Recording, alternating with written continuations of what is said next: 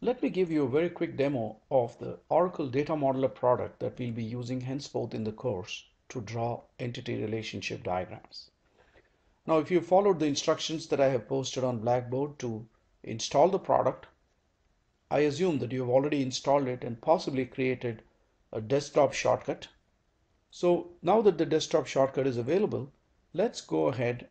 The shortcut should look something like this. Let me go ahead and open up the product. So when I run the program, it says, do you want to run it? Say yes, run it. The full name of the product is Oracle SQL Developer Data Modeler.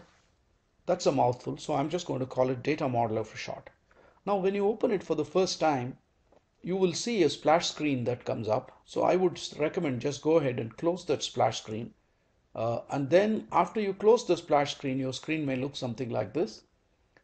And when we draw entity relationship diagrams, we'll be drawing them in our logical model. So now in order for the logical model to appear, right click on this, right click and say show. So now you get a canvas, and it is on this canvas that you're going to draw your logical model, logical entity relationship diagram.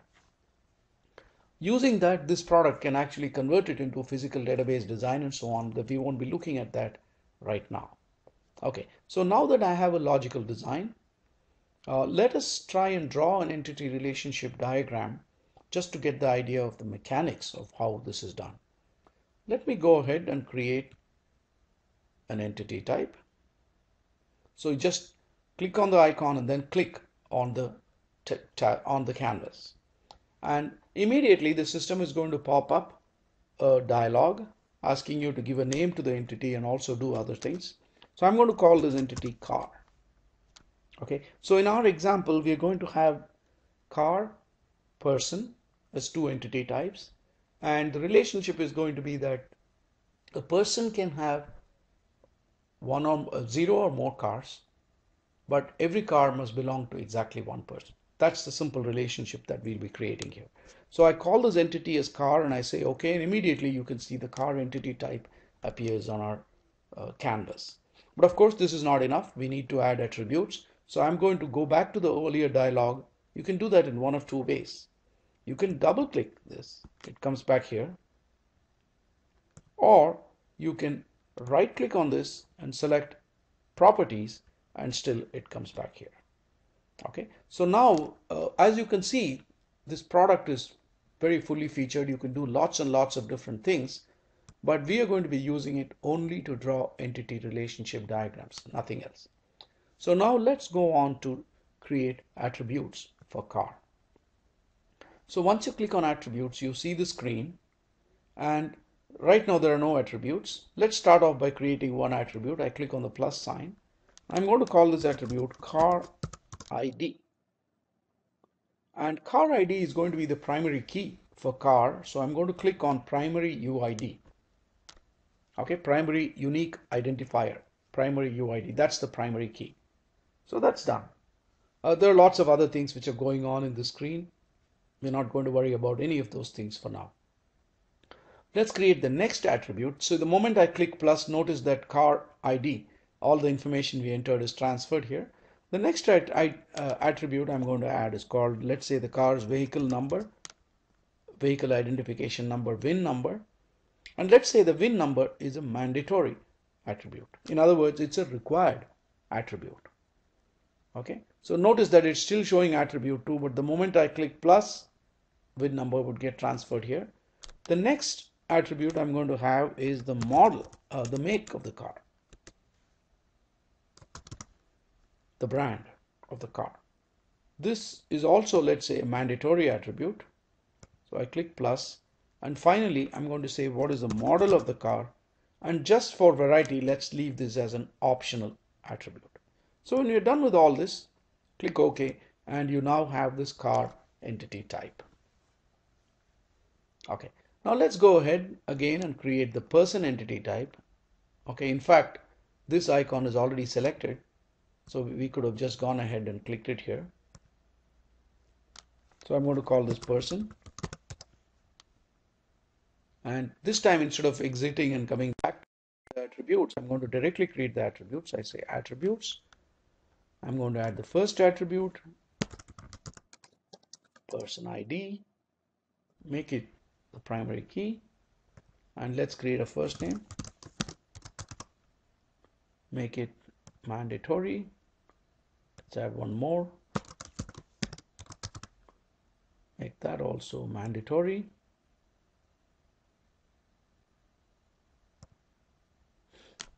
And let's just add one optional attribute. I'm going to call it height, and let's say that is not mandatory, that's optional.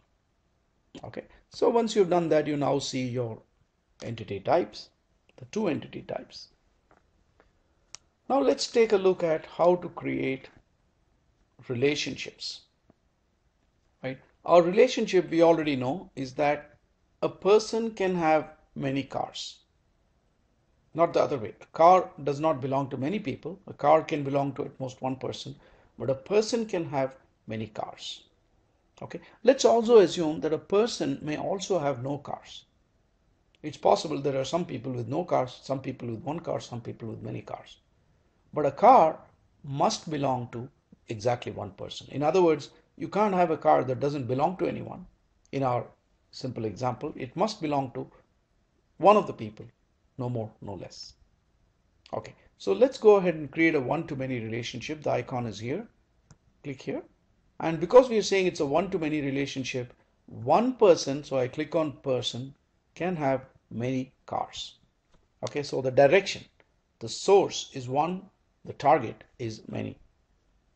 Okay, so you do that, and as before, it pops up with the name or with the dialog, and you can give names to relationships, but that's not important to us. It's important for other purposes. For now, we won't worry about it. Okay, so notice that it says source is person because we clicked on person first. Target is car because we clicked on that second. Okay, forget about all these things. And then it says source to target cardinality is many. In fact, person to car is many. One person can have many cars, so that's many. Whereas target to source cardinality is one. One car can only belong to one person, so that's one. That's fine. Now, how about the participation? Does every person have to participate in the relationship? No. We already said there are people who own no cars. That means those people are not participating in the relationship, and therefore person has non-obligatory participation. And that's exactly what this checkbox is telling us. Source is optional. Okay, it doesn't have to participate in the relationship. Target is not optional because every car must be owned by somebody, so we remove this checkbox. Okay, that means target has to participate in the relationship. It doesn't, there's no choice. So we remove the optional checkbox. Okay, that's pretty much it. There are other things we'll come back here and look at, but for now, this is good enough. Okay, so we see here person, car. One person can have many cars, but each car must belong to one person. How do we know must? Because this is solid. It says every car must participate in the relationship. Every person need not participate in the relationship. Okay, so that's how you draw a simple entity relationship diagram here using the Oracle Data Modeler. Okay, now before we leave this, let's go back into person, into car. Right, remember we said in a one-to-many relationship, the primary key of the entity on the one side is always an attribute of the entity on the many side. However, we have not shown person ID as an attribute in car. Why? Because we want to avoid clutter. However, let's go into the attributes of car and take a look. Sure enough, person ID is shown as an attribute. We didn't add this. Because of the one-to-many relationship, the Oracle Data Modeler automatically added this attribute. In fact, you won't be able to delete it. The only way to delete the attribute is to actually go into the diagram and delete the relationship. Only then the attribute will get deleted because it's an implicit attribute that actually represents the relationship. Okay, so that's just a way to show you the foreign key. And so person ID is a foreign key in car.